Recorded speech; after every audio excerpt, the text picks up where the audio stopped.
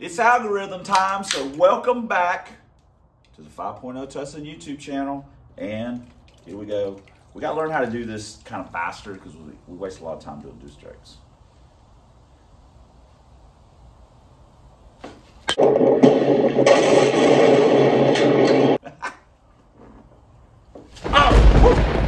Okay, good. What are we doing? Well, as you know by the title of the video, anti-roll. One thing I did want to do, and I have a mild fascination with weighing things. I want to know how much stuff weighs. It's just a thing over the years that obviously it's become a thing. So I like to know how much stuff weighs, how much weight we're adding to the car, how much weight we're subtracting from the car, just out of curiosity. And one of the things we have in our possession, oddly enough, 3 distinctly different anti-rolls. So we have the ancient Comp Engineering anti-roll that we are going to put on Trojan Horse that John Baker kindly sent to us. We have the baseline bolt-in anti-roll that I purchased with my money. And we have a Chinese UPR cop-off, and that I bought off of eBay. I should have bought it off Amazon. If you're gonna buy one of those, please buy it off Amazon. So if you don't like what you see, it is a whole lot easier to send it back or whatever. If I would have bought it from Amazon, I would have sent it back and had them send me another one. And eventually I feel like I would have got one that was straight. But we didn't, and going through eBay to try and get anything done, if you've ever done that, is completely a pain in the butt. I'd rather just keep it and beat it with a hammer and see if I can make it kind of work and stuff like that. So anyway, but we can weigh them all because they're all different. So let me get the scale out and I'll give you some weights on some of this garbage. First customer will be the Comp. 12.5, okay. The baseline, 15.2.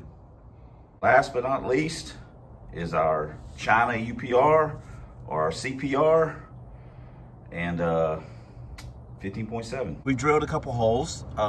This is what I was talking about. You see this overlap right here, and then there's an overlap right there. The plates sandwich that overlap to give it additional strength. So now we gotta drill, more holes. Good times. Plates bolted in, fixing to finish this one off.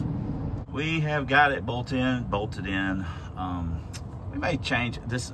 Every time I put this thing in, I say that. I'm gonna change like this bolt, put a shorter bolt in so it doesn't touch or anything like that. So anyway, there it is. We're gonna put some, it's right at the end right here. We're gonna put some fresh grease in the zerks and rotate it around a little bit, and then we're fixing to kind of take a look at where our end links are going to drop. So good times. Got it greased up, and we've got some magnets. We might not use these tabs. They have these kickouts on them, which are kind of nice, but as tight as the end links are on this thing, we might need the extra room by using just a traditional tab. So I don't know, we'll have to see. These are not technically the right size. We have to drill them out. That's not a big deal either, but anyway, we do have it all bolted in. It's all tightened up, blah blah blah blah. We just gotta do the weld end links. I mean, I'm not doing that. Someone else that can weld can do it, but or I will find someone. We have made a decision. We're gonna go ahead and do these. I just drilled one out. We'll just do that. It gives us more room, to fit, to make sure it's perfect. It's lined up about as good as we're gonna get it. So, yeah, that's what we're gonna do. So, next thing will be to get them welded on. Got them all drilled. We are checking some head bolt torques real quick. I'll cut off. I already checked a couple lower ones. Everything was good. I'll check a couple top ones, and then we're just gonna call that a winner. We have also convinced Eric to burn in our anti-roll tabs, so we'll get that done in a day or two. And at that point, we gotta drive it around, all this kind of stuff. But let me check these real quick and then maybe take it for a test drive. They all check good, so put the valve cover back on. We've got some tires on them, and we're gonna fire them up and let them warm up just a little bit. Take them off jack stands and tighten everything up, and then take it for a little test drive. So this is a cold start, not started in.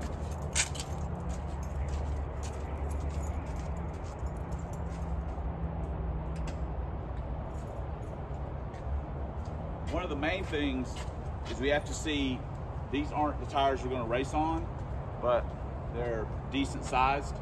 We need to see if anything's going to rub, and then we're going to have to put the race tires on and check them as well, see if we got to do some beating on it.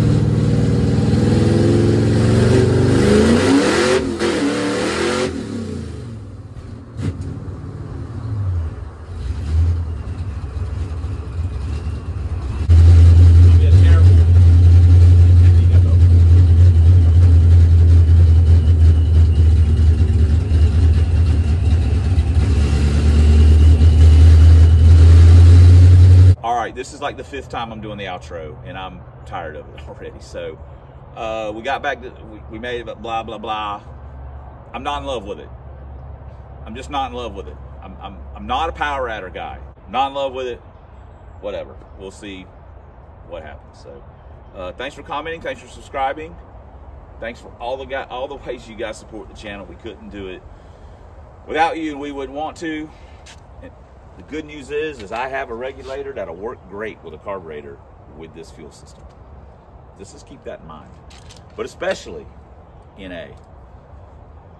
Thanks for watching, and until next time on the Substandard Leader and Fox Body videos.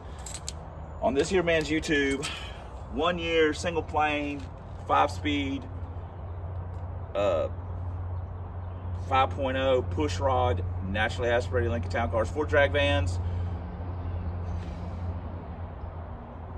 Club Big Boost, and fighting a good fight against them zombie Mustangs and that rascal Dr. Fear. I'll see you guys in the next video. Maybe I'll be more inspired.